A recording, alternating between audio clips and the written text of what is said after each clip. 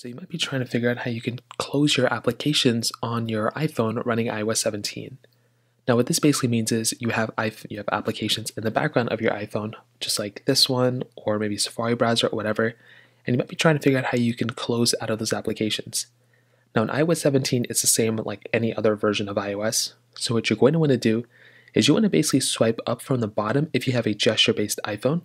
So you can swipe up from the bottom like this, and you will see a list of all the applications that you have.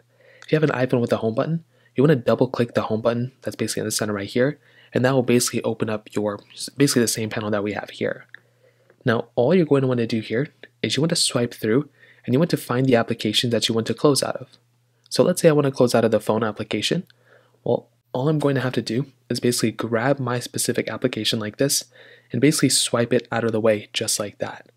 So I can just continue to do this with every single application that I want, and that's basically it. You are now closing out of your applications. Now you can keep an application. Let's say I want to keep Snapchat and Twitter, but I want to close out of Photos and Call of Duty and all these other ones.